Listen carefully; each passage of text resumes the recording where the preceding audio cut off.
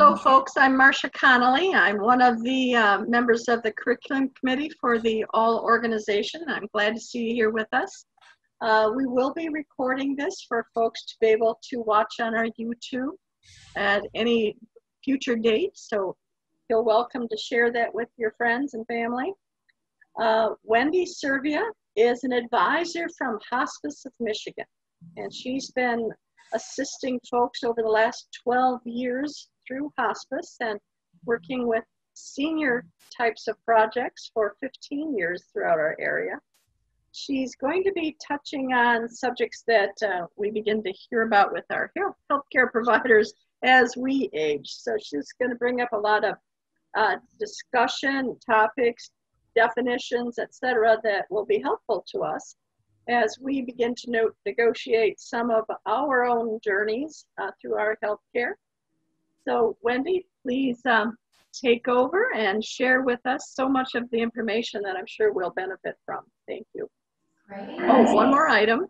We also do want to encourage you to ask questions. Wendy would like you to do that throughout the presentation. And if you would just unmute the microphone button on the taskbar at the bottom of your screen, that'll allow you to ask the question. Or if you prefer, there is a chat function on that same taskbar where you can type in your question, and we'll be monitoring that to share with Wendy as well. Thank you. All right, is it there? Yep, it's there. Okay, cool. All right, so hi everyone, I'm Wendy Servia. I work for Hospice of Michigan. I'm just gonna, Marcia asked me to just give you a few tidbits about myself. She mentioned I've been working with seniors in Northeast Michigan for just over 15 years. Well, I moved here 15 years ago, and that's when I started my journey doing this. I describe myself often as a senior gusher. Like, I was never a baby gusher. I was never into like babies walk in the room, and I was always an old person gusher. So this is something that I've wanted to do forever. I've always been into. I had a grandmother that lived in a nursing home when I was in high school that I visited every single day after school, and I would go back to the rooms where she moved from to go visit the ladies that she used to live with, and it was just always me. So I'm definitely in where I belong. I have been for a long time, so I feel very blessed to be able to do this. Some of the few things that I do in the community is I am on the board of directors for the senior center. I've been on the board for about 8 or 9-ish years. I'm a past president. I'm a current vice president of the senior center. Most of you guys know all the services that the senior center provides in our area. Meals on Wheels. They do like over 5,000 meals a month in Alpena County alone. So I'm definitely very involved and love every minute of it, of what we do at the senior center. I'm also a Rotarian. There's a fellow Rotarian on Bob Stacy. I'm on the board at Rotary, and I'm currently the Rotary Club president, which is crazy to even say out loud. But I love being a Rotarian and everything we get to do in the community. So I'm definitely out and about quite a bit. I am also married. I'm married to a Michigan State Trooper. He's a sergeant here at the Alpena Post. And I have 2 children, a 17-year-old daughter, Savannah, and a 15-year-old son, River. So I'm a typical busy mom, and my husband would probably say I'm just crazy, which he's true on. But this is what I love to do, is help seniors. So some of the things we're gonna go through, Marcia mentioned, and that was in the description, but what I wanted to start with is usually I'm doing this in person, and I wanna find out where everyone is. Since there's only 7 other people on here, I wanted to kind of hear from you. Do you have any specific questions? I want to make sure I touch on any comments or anything before I get going. I did put together about 10-ish slides, just so you're not just staring at me and you've got some reference points, and we'll go through each of those topics. But is there something that, do you guys want to give me, ask me any questions right off to start off with, or let me know something that you want to definitely hear about? Wendy, I've got a question, and it involves transitioning into either independent living first, then into, I guess the progression would be assisted living, and then dead. That wasn't exactly what I was thinking, but Wendy, thank God you know him, because I'm not going to be embarrassed. No, don't be. Okay, perfect. So just in general, like what that looks like? Yeah, just in general, that at that time when you need to make a decision that you not necessarily can't take care of yourself, but your property's too much to take care of, and you need to downsize and be in a more reasonable living situation. That's what I'm talking about. Okay, that's in here, so definitely we'll talk a little more in detail on that. Perfect. Does anyone else have anything they want to make sure I cover, specific questions? Okay, so I have a question. This is Kathy, and it concerns understanding the process with insurance. I get these statements from the insurance company that just totally don't make sense about how University of Michigan medical health care has billed X amount of dollars, $900, $1,400, whatever, but the insurance covers zero and I cover zero. And I'm wondering how they can do that, and how do they ever get paid? Do they ever get paid? And they always come with a statement saying your request has been denied. And am I supposed to appeal the request so that they get paid? So I'd like you to touch on that if you could. So Kathy, that's a little bit out of my wheelhouse, but I'm going to give you some tidbits, and maybe we can talk about, or do a few minutes afterwards that we could talk, that I might be able to give you some resources, that someone that could help you with that. Is that, I don't know if you're still there, Kathy? Did we lose Kathy? Yes, let's see. Are you able to stay on a few minutes after, or contact me on the phone after? Yes, I'm on. I just had muted myself. So yes, I can stay on depending on how late it goes. Perfect. Well, we'll connect afterwards. That's, like I said, a little bit too specific and out of my wheelhouse, but I want to make sure I can at least maybe direct you in the right direction to get those answers. Okay. Does anyone else have anything? I guess I'm with the one that wants to know about the types of senior living and assisted living that we have in the area. I'm familiar with the nursing homes, but I'm not familiar with how many other resources we have in the area. Okay, perfect. I touch base on that. So when we get to that spot, and really any time throughout this, please unmute and interrupt me. I talk a lot and I talk fast, but I will stop and I want to hear your input, please. So we'll talk about that. We'll talk about specific places that are available here in the Alpena area. Okay, so if there's not anyone else, I'll start with just kind of my basic little presentation here. Let's see if I can navigate this. Well, and it's not pushing the button. Oh, there it goes. Okay. Actually, I needed to go back. I apologize. I'm a little wonky at this too. I'm on this virtual card here, so it's a little bit different than being on my laptop. So let's see if I can get this to go again. Okay, the first thing I want to talk about is advanced care planning. Sometimes you'll see the initials ACP, so that's why I put that out there and what that stands for. Advanced care planning, I cannot say this enough and stress this enough, that it is extremely important that you have this conversation. Advanced care planning does not have to be extremely formal. So a lot of us have met with maybe an elder law attorney, and you have maybe a trust written up, a will written up, power of attorney written up, and those are all great things to have, but what we lack in our, I would say just here in America, is we don't talk about end of life. We don't talk about what are our wishes and what we actually want.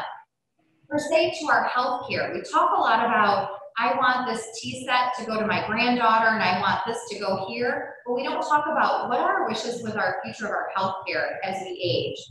It's a conversation that I'm going to be quite honest, and Bob, don't mention this, I mentioned Randy, but My husband is also extremely uncomfortable having this conversation. Here I work in hospice.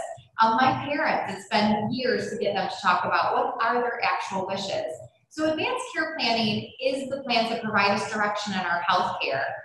It lets us know when if we're ever not able to make decisions for ourselves. One is, who do we want to empower that person to make the decisions for ourselves? And have we told them what we want? So I'm going to go through some of the basics of that, and we're going to talk about how you can actually do that, I'm going to say on paper. So the first thing I do is you want to think about the future. What's most important to you? What do you want to happen, or what do you not want to happen if you become unwell? An example I often give, just between my own friends, is that the day that we're born, we all know that we are going to die one day. So that's the reality, but we don't talk about it in our culture. We talk about things like, as soon as someone's pregnant, I mean, many of us have had children that are on here. As soon as you're pregnant or your spouse is pregnant, you start talking about that pregnancy, you start talking about that birth, where you immediately decide if you want that baby to be born in a hospital or at home or whatever that might be. But we don't talk about how we want to die. As uncomfortable as that is, it's something that we need to talk about. You want to have those conversations with family and friends, obviously your most intimate circles, and you want to choose someone to be a patient advocate. To actually be a patient advocate, there are forms that you can get at the hospital. There's a state of Michigan kind of standard patient advocate form, and there's the brochure at the hospital actually has a booklet that has you go through and talk about things that you want and things to think about, and it gives you a chance to record those things. I will say to people, it really doesn't matter if you have it written down on a piece of scrap paper or on a cocktail napkin. If you have them written down, one is it forces you to talk about it, think about it, share that with your patient advocate, and then it's documented. That discussion may also include a question about a DNR. So a DNR, I think most of you have heard that term, DNR, do not resuscitate.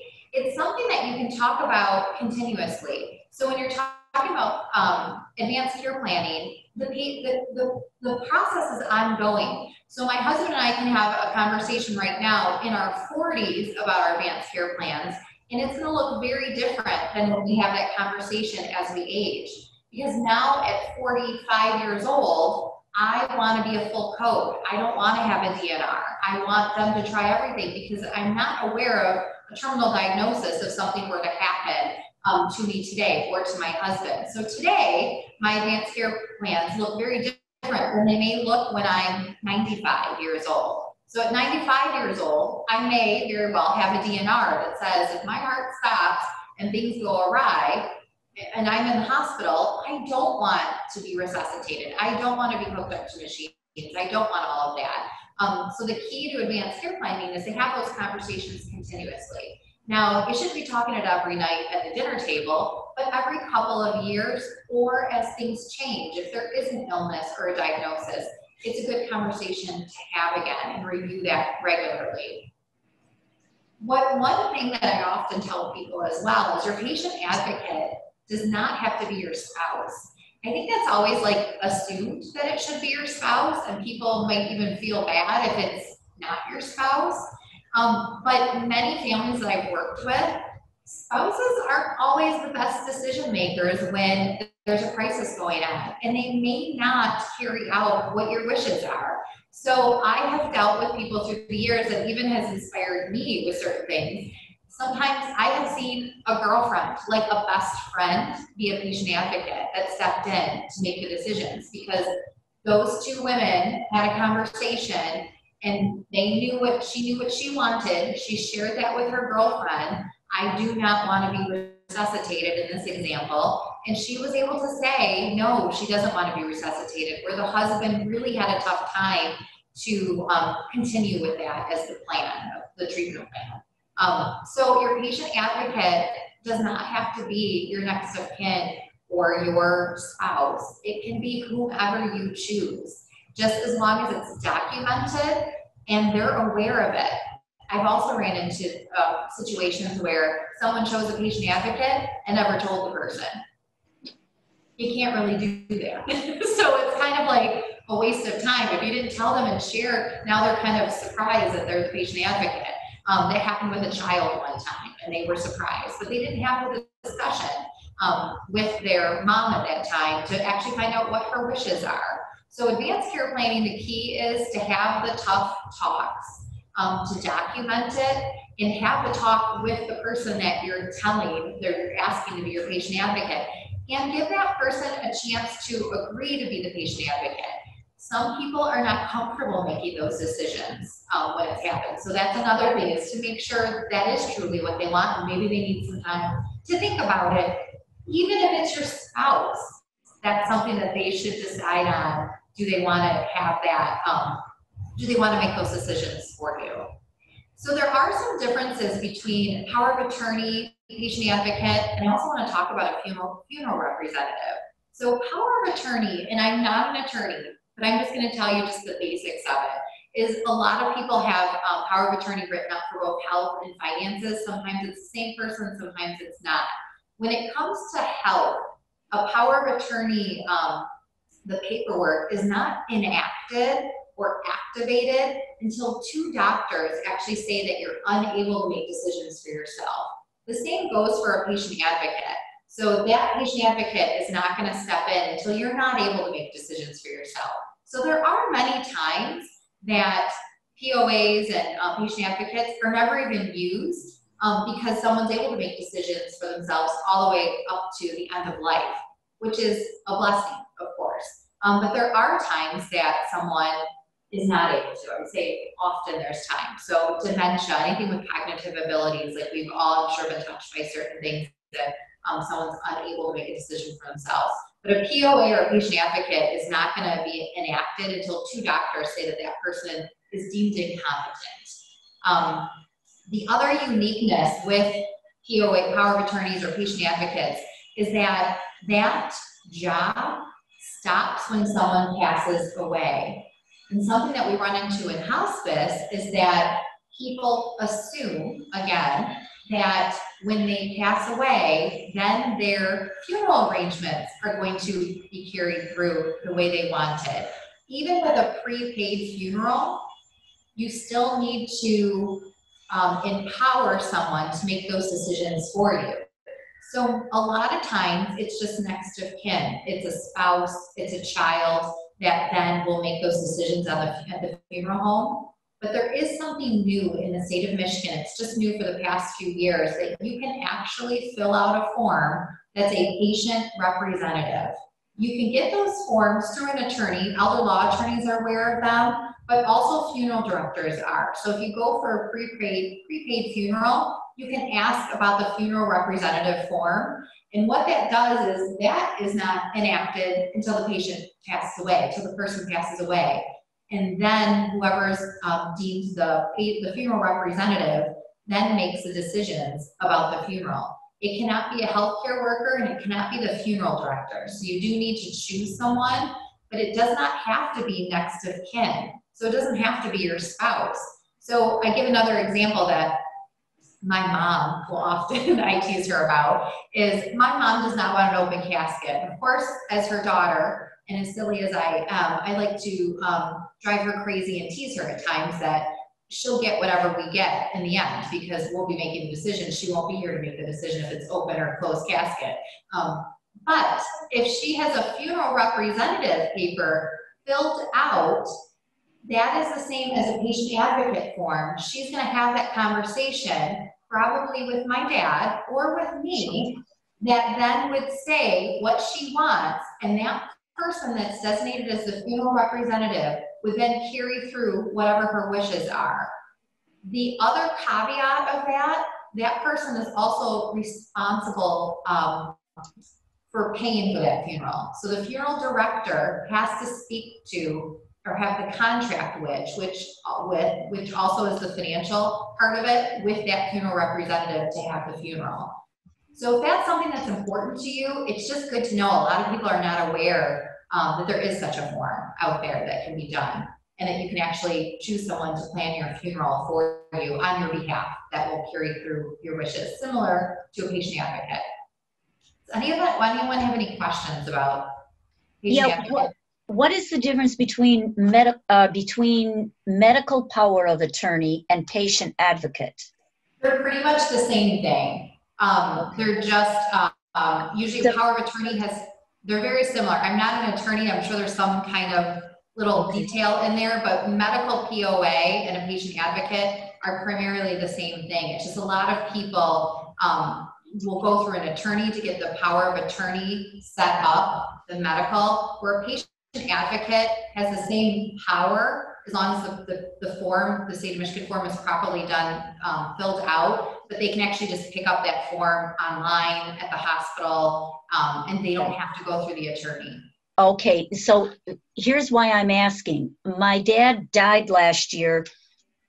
He had a medical power of attorney for one of my siblings, but when we got to my mom first and then my siblings, when we got to the hospital, Mom had to fill out a different form specifically with the DNR thing. And I don't know if that's because we didn't do something the right way. No, not at all. It's just a DNR form is completely separate. So even though the POA is just choosing the person that's going to make the decisions for you when you're deemed incompetent or unable to make decisions. And the DNR form is just that. It's a separate form, a do not resuscitate form, that whoever is the power of attorney for healthcare or the patient advocate is allowed to sign on behalf of the patient that's unable to. Okay. And if we wanted to pick up the patient advocate form, you said we can do so at the hospital? They have them at the hospital. Yeah, so all the social workers, the discharge planners have them, but I bet they should even be at the main desk. You could ask for them. Okay. And Wendy, is there any way to download that form? Is it available online? There probably is. I'll find out for you. Okay. So the other thing about a patient advocate form, which is nice in our area being small, is that our hospital here in Alpena has software called Epic. The Epic software that they use is hooked through like the University of Michigan. They all use the same. The nice part about that is you have a patient file or chart that's general chart. And once you fill out that patient advocate form, you can actually have that uploaded, right? Just bring it into the hospital and they will scan that into your chart so that anyone will have access that's in Epic, which is nice. And a lot of people miss that part because they'll fill out the form and then what do you do with it? They'll have maybe give it a copy to their kid and then their child, now you're in crisis and the child's looking through paperwork and things like that. But if you actually bring that into our hospital, they can scan that right into your medical chart and it's already there. Just remember, if you change any of your wishes or change your patient advocate, change your person, make sure you upload a new one into your chart at the hospital. So Wendy, should you also give a copy of that to your doctor? You should. I think that's a great thing to do. I think it's for a couple of reasons. One is they know what your wishes are and it forces you to have a conversation and ask specific questions. So yes, you should bring that into your office as well. I feel like if you're going to pick between the two, the hospital is usually when you're in crisis mode and probably would get to a point where they would see you in the emergency room and find that you were unable to make decisions for yourself. They would see that there. But it's good for your doctor's office to have it and to have the conversation with your provider. Okay. Any other questions? All right, I'm going to keep going. So what happens after you have a hospitalization? So this is, again, very generic and vague because every hospitalization is unique and things that could be, so I'm talking in very broad forms. But typically a hospitalization that has 3 midnight stays. So is Marcia going to give me a heads up? Because that's like her old school, like I'm saying it the right way of what Marcia used to do, discharge planning. 3 midnight stays is typically how Medicare looks at having a hospitalization that then would qualify you for like home care or therapy days, but really therapy days is the key to this. So when you go home from the hospital, if you have 3 midnight stays, there's some things, and actually the 3 midnight stays is really only to nursing home, but I want to talk even more so about what your choices are at going home or leaving the hospital. If you go home from the hospital, there's a few things that you might be offered. Home care. So home care would come to your home. They would see you for a very specific need. So I'm going to give you a broad reasons of why you might have home care. Some people have home care because they go home with a wound that isn't healing quite properly. So they would then go home with a home care. Home care would contact them. Here in our area, really in Alpena proper, we just have Mid-Michigan home care. If you go a little bit north, like if you live in Presque Isle, McLaren has home care services available. And if you're a little bit south, there's also Heartland in our area that can do home care. So home care can be nursing, where a registered nurse would come to your home, and in that example, take care of a wound.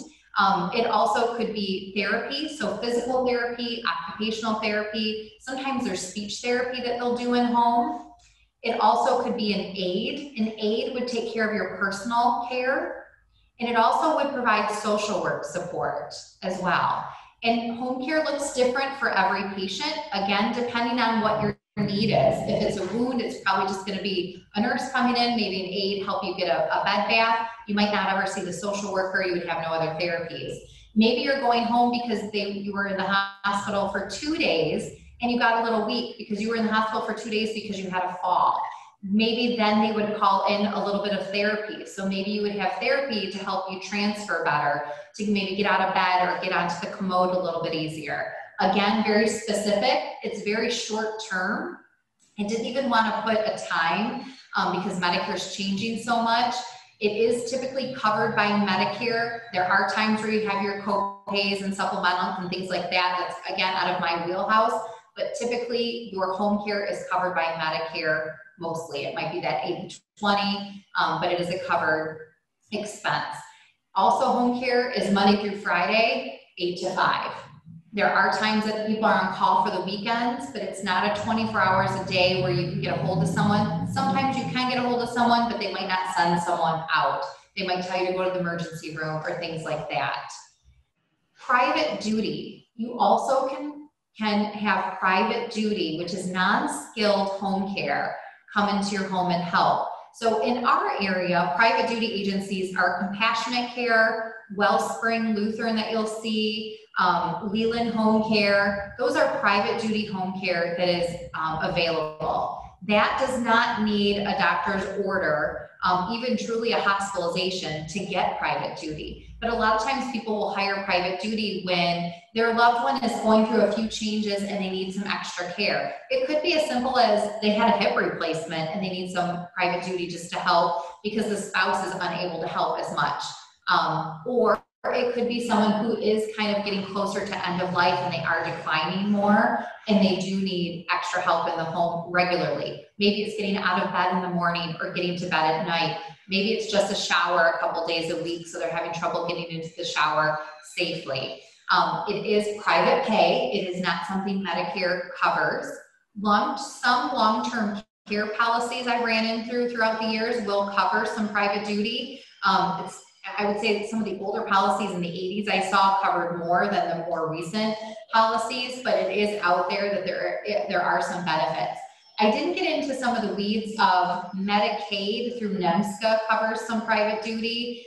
Also the VA, if you're a veteran, there are some benefits through the VA that also will cover some private duty. So there are a few others out there, but in general, you're typically talking private pay. Cost-wise, in our area, you can get private duty through the senior center is probably closer to $20 an hour, all the way up to maybe it's 16 to 20, all the way up to $25 an hour. The one thing to keep in mind is that they are people that are unskilled. They are not nurses. They are people that have had maybe about 8 to 10 hours of training on how to help someone. It's similar to having a neighbor come over and help. They know a little bit more, but they're not medically trained people. They're typically not even a CNA, a certified nursing assistant. Any questions on home care or private duty? All right, I'm going to keep going. So another thing you could go home with is hospice, and I'll talk a little bit more about hospice at the end, but hospice is covered by Medicare, traditional Medicare. Hospice provides a little bit, not a little bit, a lot more than what home care would provide. It'll cover all of your DME, your durable medical equipment, which would be a bed, oxygen, walkers, wheelchairs, shower chairs. One thing I want to mention, a walker. Someone could be walking and shopping at Walmart and be on hospice. So just to keep that in mind, we'll talk about that. Medications are covered by your hospice benefit. It would include the medical director. So on our team here at Hospice of Michigan, we have Dr. Michelle Lefebvre, is kind of behind the scenes, and she's our medical director for our team. Registered nurse, social workers, hospice aides, spiritual care, and volunteers. So you get a lot of support, and we're available by phone 24/7. So that's a big difference than home care. I always say we're kind of like home care on steroids, definitely a step up with care. Any questions about just the basics right there about being at home after a hospitalization? Okay, skilled nursing facilities. Skilled nursing facility is somewhere else you could also go. Now this is where you need that for Medicare to pay for a skilled nursing facility after a hospitalization. That's where you need those 3 midnight stays to qualify. Medicare covers, on the right-hand side, I wrote there, up to 100 days. I put an asterisk there because we don't see the 100 days very often anymore. It is reevaluated usually every 2 weeks, sometimes even shorter, I've seen. So Medicare is not really giving out those skilled days as easily as they were maybe even 10 years ago or less. Excuse me, I have a tickle. Going to a skilled nursing facility from a hospitalization, you are looking at therapy days. So that's where Medicare is going to cover that, but you need to participate in therapy. They always have an RN, a registered nurse there 24 hours a day, and all the disciplines are available. So they also have medical directors or providers that will see patients while they're there at the skilled nursing facility, registered nurses, social work, physical, occupational, speech therapies. Again, that's where your therapies are involved, and a lot of times people after those 3-day stays will not only need nursing, so maybe again they might have a wound or other things going on, but they're also usually getting PT and OT is pretty common. I often also describe that as a workout. So they're getting maybe 3 15-minute visits where they're getting 45 minutes a day of a workout, or 2 15 minutes a day. So that would be like Wendy get on the treadmill and run for 45 minutes. There's a lot that goes into it. It's not just I'm hanging out at the nursing home getting better. They're definitely working on their strength, their walking, whatever their goal is, so that they're getting better. So Medicare does look at this. When I talked a little while about hospice, Medicare looks at going to a skilled nursing facility under therapy days as aggressive treatment. They actually look at that as someone's going to get better. So one of the things that the nursing home is always documenting is that progression of getting better. And there are times where a patient has a hospitalization, goes to the skilled nursing facility, and maybe they're approved for 30 days to be at the nursing home. But after 2 weeks, they see that the patient is not progressing and getting better, but they're actually plateauing or declining. And that's where Medicare then will step in and say, okay, there's no more skill days available. So again, back to that 100 days, they're not getting up there because they're not showing enough progression of getting better. So that aggressive treatment that Medicare is looking at is saying, this person's not getting better, this person's actually plateauing or getting worse, and therapy is not for them. Meals are also included, and medications are included when you're at the nursing home. Any questions about nursing home? Okay, I'm gonna keep going. So housing, a few of you had questions about housing. So housing that's available for seniors in our area, there's a couple different levels. So the first one would be independent living. Can you guys hear construction going on? No? Okay, good. If you don't hear construction, there's like a drill going on all of a sudden outside my door.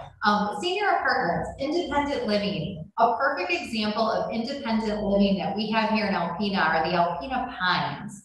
The Alpena Pines are located back behind the health department, behind the college off of, is it Johnson Street? Johnson and Woodward, the Alpena Pines apartments. That is independent senior housing that's here in Alpena. There's quite a few different independent housings in the area. Some housing is related to income level, so that's something that if you need more specifics, reach out to me and I can give you those actual list. A lot of the housing in our area is based on income, but there is some independent, some independent not related to income. Alpena Pines is a perfect example. There is an apartment complex that's there that does have some apartments, because it is Mishta housing, that are income based, but there are, I think maybe at one point there were 7 apartments that were market value. And then there are condominiums that are there that you can also purchase, and you were able to lease them as well, that are independent senior housing. You have to be over the age of, I think it's over 55 or 60 to live in that complex. You also, when we jump down to assisted living, both Turning Brook and Besser Senior Living, even though they're assisted living centers, they also have independent living in both of those buildings. So there are people that have moved into Turning Brook and now that have moved into Besser Senior Living that are independent. They have their car there, they can come and go as they choose, but all their meals are there and they have an apartment there. But that's where they choose to live. I'm going to go back to assisted living here in a second, but AFC, we also have adult foster care in our area. There's 2 different types of AFC homes. There are AFC homes for people that are elderly. There's also AFC homes for people that are developmentally disabled. So we have both in our area. The AFC homes that I'm referring to and obviously deal more with are the senior housing. They do run about $3,500 a month to live in an AFC home. They're typically licensed for up to 6 people. There are a few that might be bigger, but most of them in our area have 6 residents that live there. And then someone that's there 24 hours a day. It's not a nurse, but it is someone that's there 24 hours a day in the home. A lot of them are more home-based, so they're actually homes that have been converted into AFC homes. They might be in the middle of a neighborhood even, so you might be driving by it and not even realize what it is, but there are AFC homes. A few of them in the area also accept Medicaid as payment for the monthly bill. Not all of them, but some of them do. Assisted living is typically a little bit more expensive. In our area, running about $4,000 on up. If you're more independent, it's going to be lower. If you are higher acuity and need more assistance, it's going to be higher. And those bills also will fluctuate as someone ages. So if they're needing more care, their bill will increase. The nice thing about that though is you can go in there, maybe when you just need a little bit of care or you're pretty much independent, maybe you don't drive anymore or you're unable to make meals, but everything else is pretty normal. You still socialize, you still want to go to Big Boy once a week, you're going to Mass on Sundays, your friends can pick you up or your family can pick you up, take you to Mass, take you to Big Boy, and then you live in assisted living where the rest of the time your meals are provided. If you do need some assistance, maybe it's just safety, like when you take a shower, if you're afraid of falling, there is someone there that can help you. And as you age and need more assistance, they are there to provide more. So maybe it's getting out of bed in the morning and getting dressed. So in a few minutes when I talk about, there's a mention about ADLs, are your activities of daily living. The more you need help with your ADLs, the assisted living facility is there to, and they're actually equipped to handle that. They also will bring in agencies like hospice. We are the preferred provider in both of those buildings. So when someone is eligible to use their hospice benefit, again, they're aging in place, they're staying there, and they're bringing hospice into the facility because that is their home. And back to nursing homes, the same goes there, where hospice is brought into the nursing home when needed as well. So nursing facilities would be the next step up from assisted living. There are times where patients get, their acuity gets too high where they do need added assistance and they do need to be in a skilled nursing facility. The hard part with that, I'm going to be quite honest, is finances. Financially, a skilled nursing facility is about $8,500 a month in the state of Michigan to live in a skilled nursing facility. So I just saw Susan's face. Yeah, $8,500 a month to live in skilled nursing. For skilled nursing. Yeah, assisted living is like 4 is where it starts and goes on up. Skilled nursing, if you're going to go to the nursing home to live, is $8,500 a month. So big jump. Yeah. And just to give you an idea of 24-hour care, if you have 24-hour care in your home and you use private duty, so if you want to stay in your house, but you need someone to stay with you 24 hours a day, so back to that previous slide of private duty, that's about $15,000 a month for someone to come in your home 24 hours a day. So that's based on about $20, $21 an hour. Wow. Crazy, huh? Yeah. Yeah, yeah. So, Wendy, is there any place that that there are guidelines for you to consider when you should make maybe that first move to independent living? Like, give me an example so I make sure I'm answering properly. Just like guidelines is what you should consider that you're not able to do anymore, that you need assistance. At what point is there guidelines that you can look at as to consider making that move? You know, I've never been asked that. Like, I don't have any off the top of my head, a formal, like, this is a check sheet. Often that we run into, or I run into, even just out in the community, is when people are to a point, like a lot of times it's their parents, for example, or an aunt that they're caring for, but there's a lot of, it's a more of a safety issue. Like there's been falls going on, maybe someone started like a little fire in their kitchen, they're not eating well, they're not taking their medications when they should. So maybe they had a fall, we find out that they had a urinary tract infection, but they weren't taking their medications, they weren't eating well, so it was like this big cycle that happened.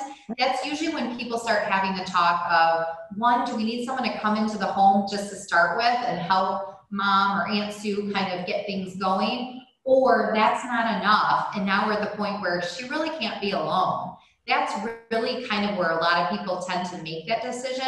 And I think a lot of that has to be because people don't want to move. They want to stay in their own home as long as they possibly can. So there isn't like a check sheet. There are some families though that I ran into even recently that they've always talked about it. Again, go back to the advanced care planning, and they said, you know what, when we get to the point, we don't want to be a burden on our kids.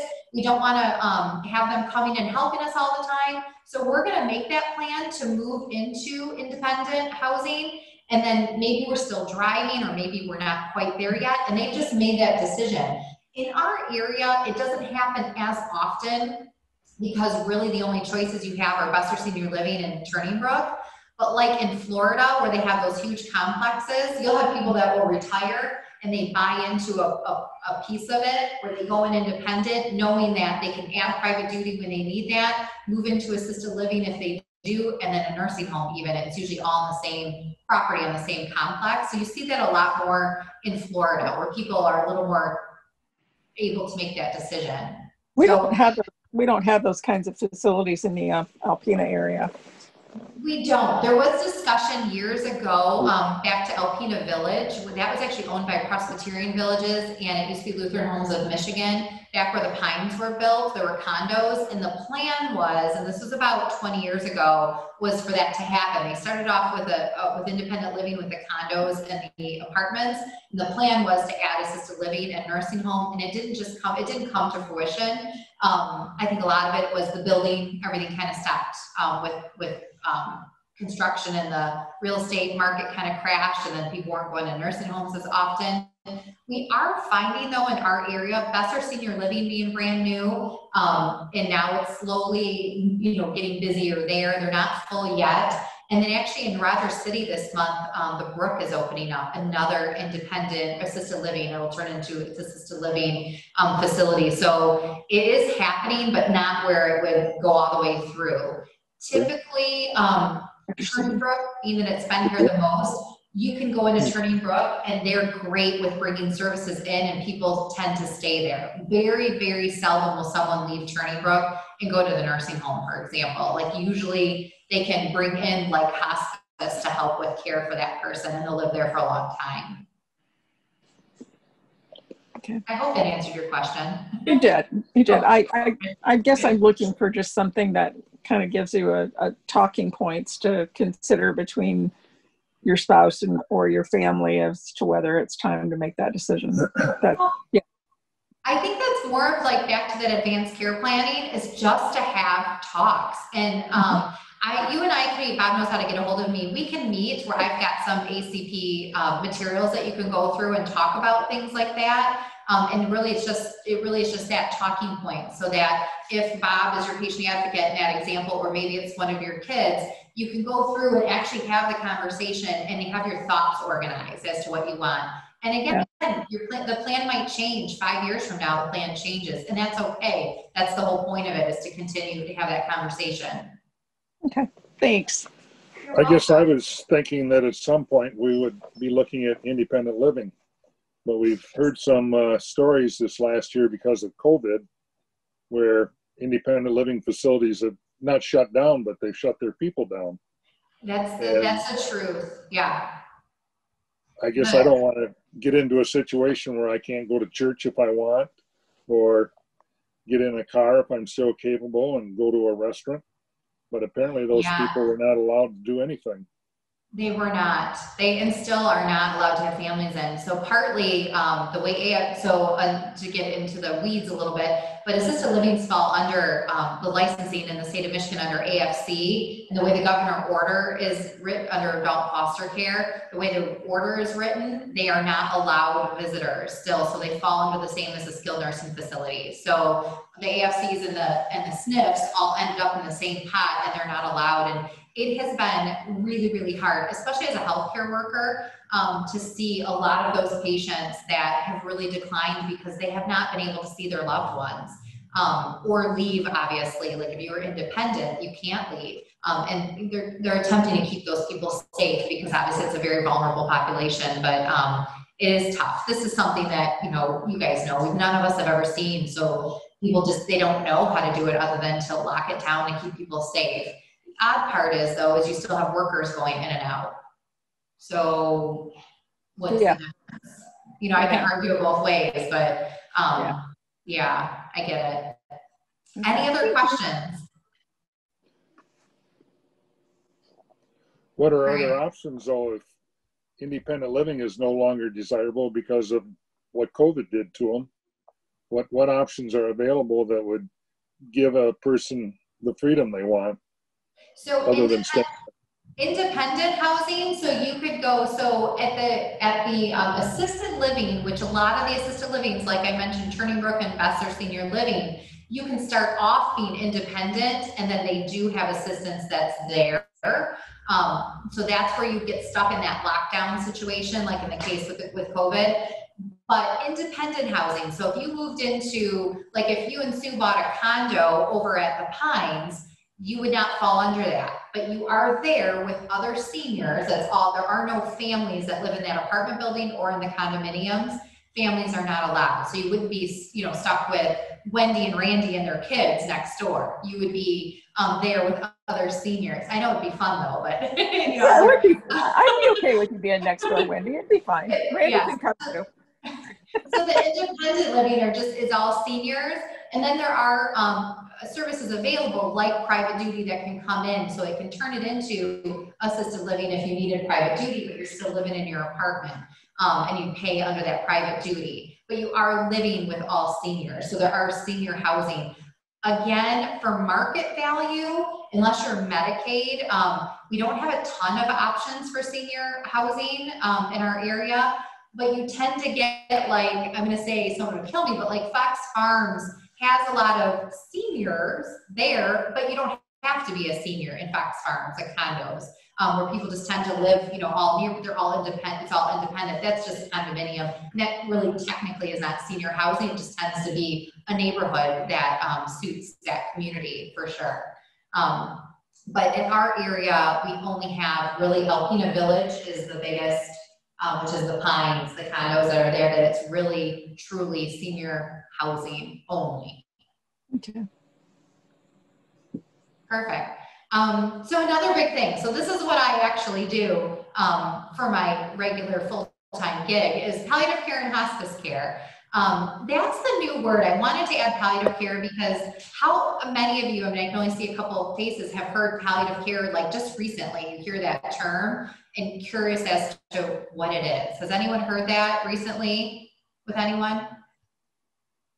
Okay, maybe not. So palliative care is something that we're hearing more of.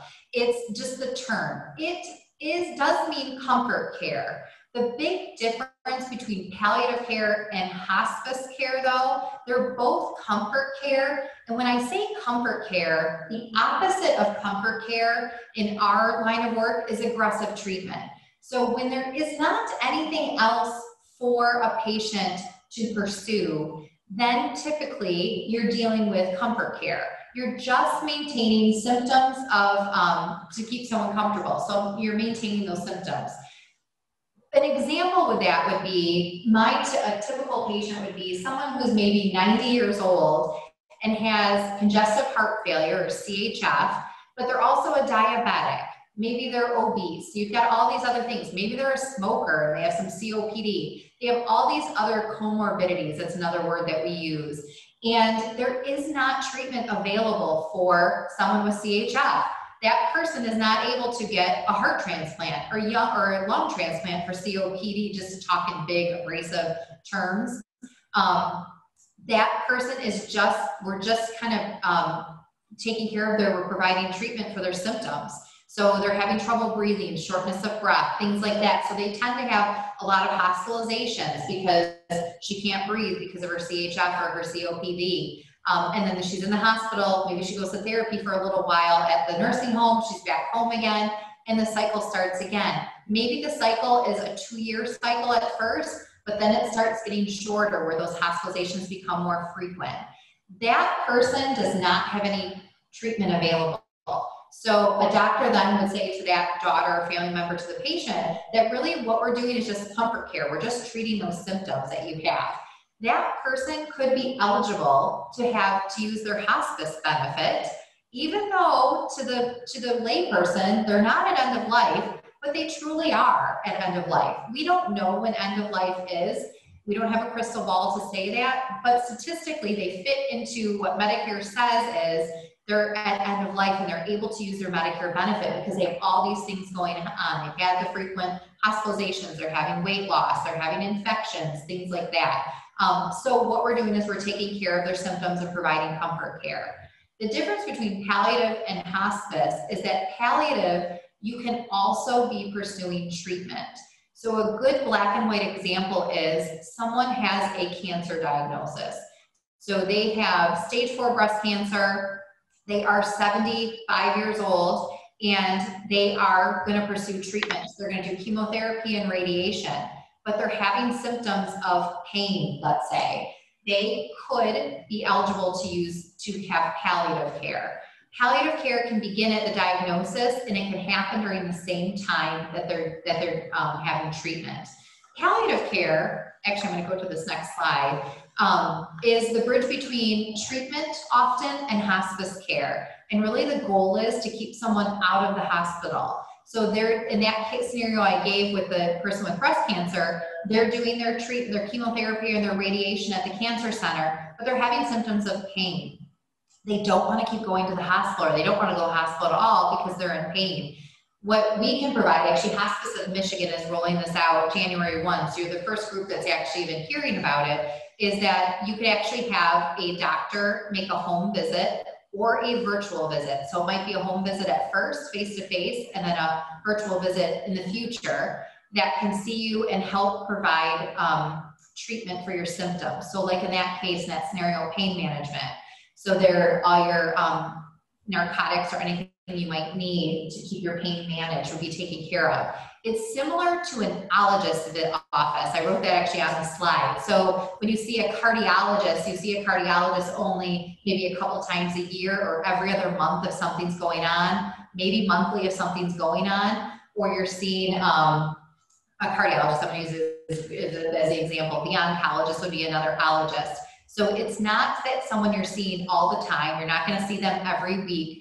But a nurse practitioner or a doctor could come to your home and manage your symptoms in between your treatment that you're doing, like here at the cancer center. So what will happen in the near future here is that Dr. Hitzelberger will be sending some of those cancer patients that are having symptoms to Hospice of Michigan for palliative care. They're not on hospice yet. Maybe they won't come on hospice, maybe they'll never be ready, but if they are, then they've already met us and are familiar with us. But the key is to keep them out of the hospital. They want to pursue their treatment and keep their symptoms managed, like in that example, their pain managed. There are people that use palliative care for other things. So COPD, maybe someone is not ready for hospice yet, but they're having a lot of hospitalizations. They don't want to go to the hospital anymore, but they need help managing that breathing. Again, it's that gap between they're not ready for hospice yet, maybe emotionally not ready there yet, but they want some added support at home. They can do palliative care. So we're treating their symptoms, we're doing comfort care. They're not, in this case, they're not pursuing anything aggressive because nothing was available, but we're helping them manage their breathing. And they don't want to keep going to the pulmonologist's office or end up in the emergency room. So they can use palliative care. And the goal is to keep them home, feeling well, their quality of life the best that it can be, and not in the hospital. And then on our end, the key is that they will become familiar with us and we'll be able to educate them, and hopefully they're emotionally going to be ready for hospice when they're ready one day. So palliative care, any questions about that?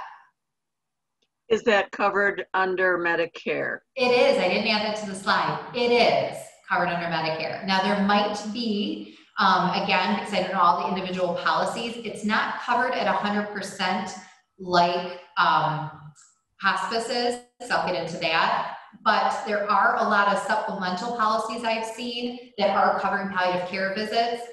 Each policy is a little bit different, so it might pick up your copay, it might pick up the full visit, but it is a covered benefit, just not always at 100%. Thank you. All right, hospice care, end of life care. We talked about that earlier. I will say it again though, we don't have a crystal ball. A lot of times I meet families that should have been on hospice 4 months prior or a month prior, and I'm meeting them and they're only going to be on hospice for maybe 30 days or 45 days. Hospice is designed, it is designed as a 6-month benefit. However, I have patients that are been on hospice for over a year. I've had patients that have been on over for 2 years, but right now I don't have anyone that's on my services that's been over 2, but I've had patients that have been on hospice for over a year. A lot of times people come on when they come on the hospice earlier than later, statistically, people live longer. That always blows my mind when I even say it again out loud. When I first got into hospice and realized that was an amazing thing to let people know. The reason why people will live longer when they're on hospice earlier is we're taking care of them in their own home setting and we're managing symptoms before they're out of control. So we're managing them when they're not making decisions in a crisis. So we already know their diagnosis. We can educate the family and the caregivers as to what's going to happen with that diagnosis. So again, in like situation with CHF or congestive heart failure, we know statistically what that disease looks like as it progresses. Again, there's no treatment available. That person isn't able to get a heart transplant or any big surgeries that's going to change their outcome of their CHF. So we're just maintaining them, their quality of life. We look at quality of life over quantity of life. Quantity would be, an example would be when someone has that cancer diagnosis and they're doing the chemotherapy, that's to give them more quantity. A lot of times cancer patients end up coming to us because in the example here in Alpena, Dr. Hitzelberger has a discussion about quality versus quantity. They can continue with treatment, but their quality of life on that treatment isn't always great. So again, this is a true story. A 97-year-old with lung cancer doing chemotherapy, his quality of life diminished the day that he started chemotherapy.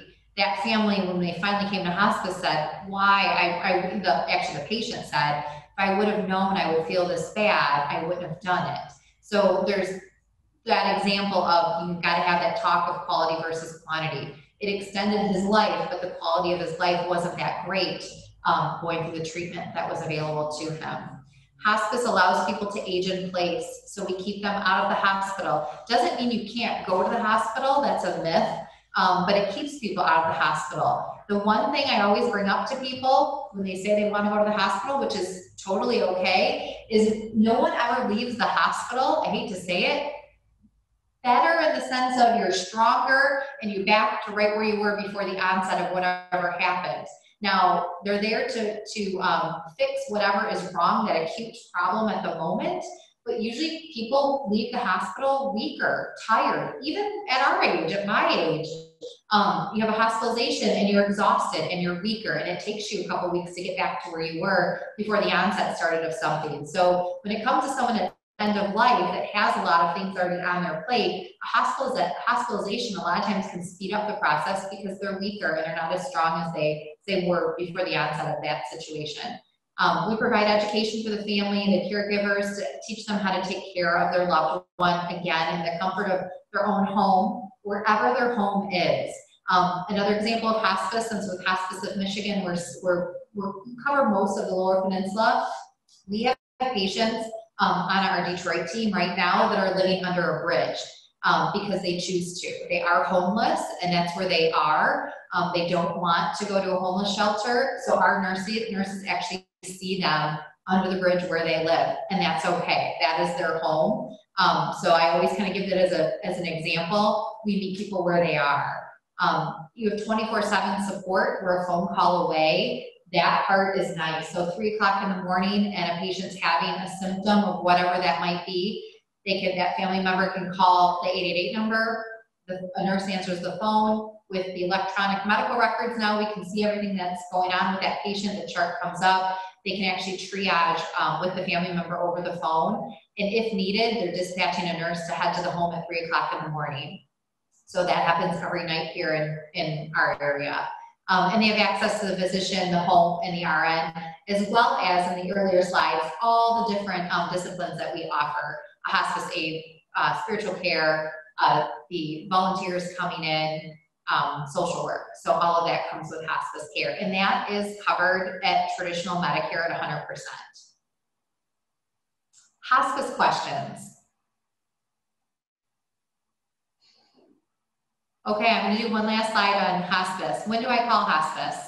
I'm just going to run through some of these things. Again, the biggest thing that my team here is, I wish we would have called hospice sooner. Hospice is a scary, scary word. I hope earlier that it resonates that the earlier someone comes on to hospice when they're medically eligible to use their hospice benefit, they live longer. It keeps people out of the hospital for those frequent hospitalizations. And it's covered. It's a covered benefit that Medicare gives. Medicare doesn't give a whole lot at 100%. Hospice is one of them. Hospice also, another myth of it is that you can change your mind. You can come on to hospice for a few months.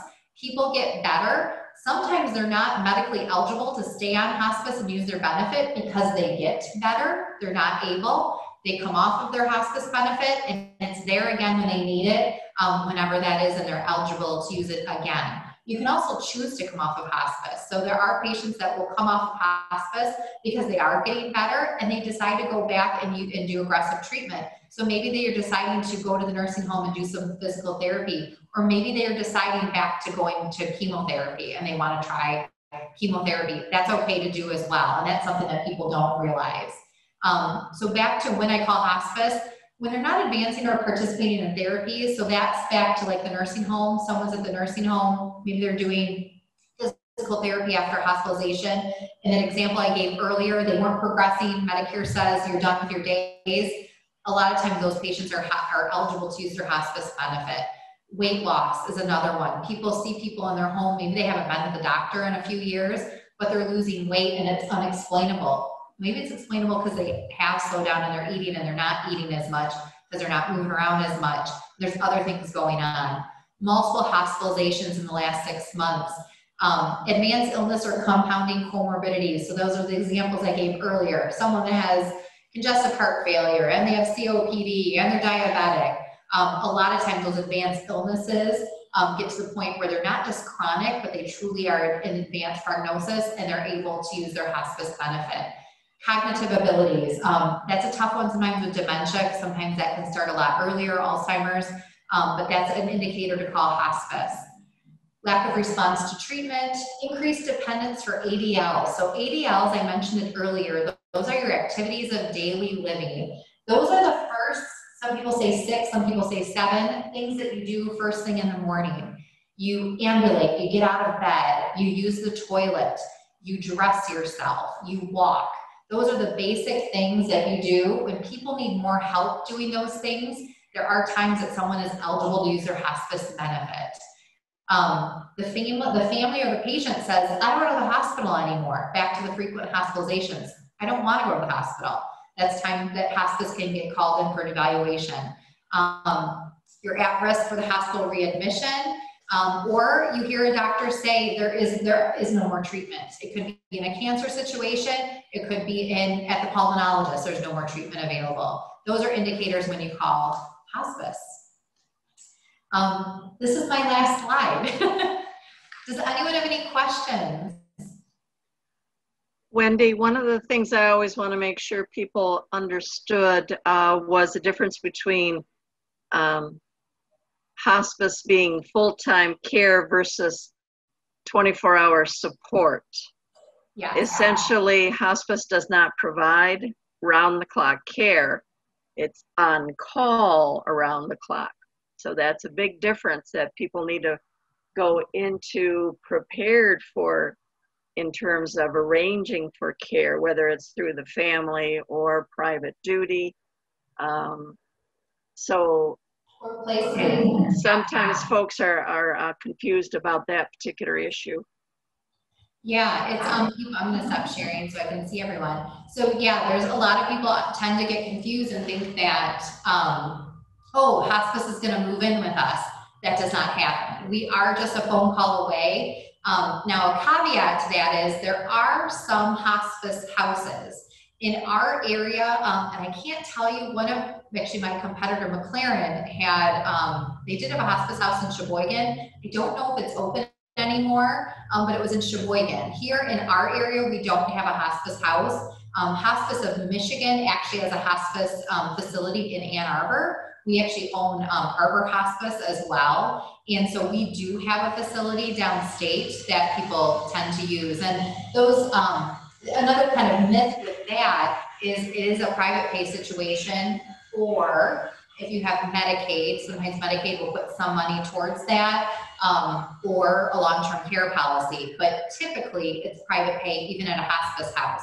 Hospice or Medicare will pay for the hospice benefit, but not the room and board portion. So not the room and board for the patient.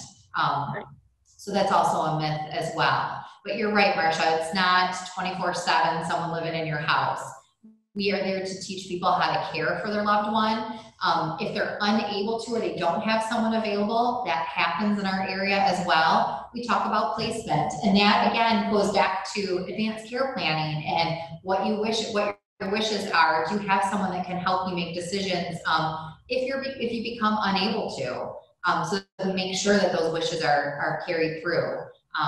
And where do you want to go? Do you want to go to a nursing home or an AFC home or assisted living? Those are discussions that hopefully people have had, but not everyone does. Uh-oh, did it freeze? I think Marcia froze. Oh, she's back. Does anyone have any other questions for me? Wendy, thank you, because you've explained, cleared away some of the fog about the differences, and especially in hospice care. I had no idea that there were 2 different types and that you could be eligible before you're actually at end of life. That's, I mean, I've had experience with hospice with my parents, but that was a long time ago. And I think you probably have changed over the years too. Definitely things have changed. I think it's sometimes just educating and get it out there. When someone's medically eligible to use that benefit, it's really a continuum of our healthcare that people don't look at it that way. It's like doom and gloom if that word comes up. Oh, no, my mom's not terminal. You know, she's not terminal. But really, she fits the statistics of she is medically eligible to use that benefit. It's a continuum of care. So the nice part is hospice can come in, especially in those examples after a hospitalization, or just a big decline. I had someone that called yesterday. They just came up to visit, you know, the kids live downstate. They came up to visit mom and dad, and mom really had a big change. They saw that. The neighbor said, call Hospice of Michigan, and the daughter was like, oh, no, she's not ready. But we went in and she was medically eligible. That now gives that daughter a peace of mind that there's an entire team of people caring for her, because her outcome is not going to change. There's no cure for what she has going on. She's just aging. There used to be, back to like diagnoses, and actually Marsha would probably even remember this in her background, is Medicare has changed throughout the years, the diagnoses that we can use for someone to be eligible. And it used to be failure to thrive. Like we'd get that, or someone's just failure to thrive. That technically now is not a diagnosis that we can use. So we have to dig a little deeper. So maybe they have atherosclerosis, like hardening of the arteries, that would then give them that diagnosis. But really, they're not showing like, you know, mom she didn't have a heart attack, for example. She didn't have anything major like a layperson would think, but she was eligible to use her hospice benefit. Again, it's like that unknown. And now they have an entire team. And statistically, I already can say that lady will live longer because she's at home. They're going to call us when she needs help, and not light up the first responders are going to light up her driveway at 3 o'clock in the morning and bring her to the hospital. And what do we do? And it's all chaos because we know her, we know what's going on, we know all the medication she's on. We're going to be able to take care of her right in our own home and carry through her wishes and the wishes of her spouse and her family that she wants to be at home. There are people, like I said, way in the beginning of our presentation today, there are people walking around Walmart on hospice. People don't realize, but they're medically eligible to use their hospice benefit. And we want people to have the best quality of life. Like I always say when I meet with families, we want, our job is for you to have the best day possible today. We don't worry about what happened yesterday, and we don't worry about what's going to happen tomorrow. We want you to feel well today, and what can we do? So if it's going to the grocery store or going up to Canavi's this weekend, go do it. And we want to make sure their family or their caregiver has everything they need to do that. If it's the DME, like a walker or wheelchair, we want to make sure they have to do, and go continue to do what you want to do. But we're here to support them and help them when needed. Good. Anything else for me? Wendy, you're with Hospice of Michigan. You referred to McLaren. So are there a number of places that provide hospice services, and how does one learn what's in their own area, or which of these different hospice programs to choose? So in our area, so in Alpena proper, I'm going to say there are 3 in Alpena County. Let's go with just Alpena County. There's Hospice of Michigan, there's Compassus, and there's McLaren Hospice. Those are the 3 available here. I can't speak specifically about each company because obviously I work for Hospice of Michigan. I can just tell you what I do know. Compassus is it's a nationwide company. They also, in other areas of even the state, they also do home care, and they are a for-profit company. Some people that does not matter to, but that's the little bit I know that you could just even Google about Compassus. They have an office in Atlanta, but they also cover Alpena County. McLaren is owned by McLaren Hospital. They also have home care in like Rogers City area and like Presqu'île, and I think even a little bit in north of Alpena. And they're owned by McLaren Hospital. And then Hospice of Michigan, we are the oldest hospice in the state. Our company was actually started by Blue Cross Blue Shield in like 1981, 82, when Medicare made hospice benefit. So hospice started off as a volunteer organization way back when, and there's a whole history there. Actually, nurses that would volunteer and take care of patients in the home is how hospice started. Medicare realized that that's what people wanted to do, is to be at home, and they also realized it saved a lot of money of hospitalizations for people, so it became a benefit in like 1981, 82. That's when Hospice of Michigan started. We've always been the largest nonprofit hospice in the state, but actually now we're the largest hospice in the state. We've bought a few other smaller hospices. So that's all that we do. We do palliative care, which kind of falls under the same umbrella of hospice. We do pediatrics. A lot of the other, actually the 2 hospices in our area, they do not do peds. We take anyone that is able, anyone that's medically eligible to use their hospice benefit. It does not matter on their diagnosis, and it does not matter on their ability to pay, whether they have insurance, don't have insurance, underinsured. We accept everyone, and that's where you hear people donating to hospice. That's one of the things that quality of life funds that will go to are people that are underinsured or don't have insurance, or like the pediatrics patients. So that's all that we do. So we feel for us that Hospice of Michigan is the best at it because we don't dabble in any other aspect other than end of life care. Myself in our area, as I started off in the beginning, we tend to be, many of us on our team just tend to be all things senior. So we get a lot of phone calls of, similar to this talk that I did today, is what do I do about senior housing? What do I do about Meals on Wheels? My mom needs Meals on Wheels. How do I do that? How do I get added support? And we tend to be kind of the resource for all things seniors in our area, just because of where we work with so many different referral sources in the area. That was like a really long answer to your question, Kathy. Thank you. You're welcome. It was a lot of information, you guys. It's got to be a little overwhelming, but I hope you had some questions answered. Thank you for that comment, Susan. Hopefully it cleared up a few things and answered. That last slide, I know this is being recorded, has my contact information, and Marcia has it as well. You are welcome to call me or email me if you have any specific questions, and if it's something I don't know. I think, Kathy, you mentioned some insurance questions. Maybe if you want to email me or call me, and I'm happy to. Did I lose her? Okay, I'll do that. Thank you. Yeah, you're welcome. Please reach out, and I will try to direct you in the right area so someone to help you. But feel free to contact me anytime, even in the future, with questions. I'm happy to help. Thank you so much, Wendy. You are a wonderful asset and resource for us, so I always appreciate you. Thank you. So feel free to contact her. As again, we were saying, we have that on the information for this chart. Great. Thank you, everyone. Thanks, Wendy. We'll see you later.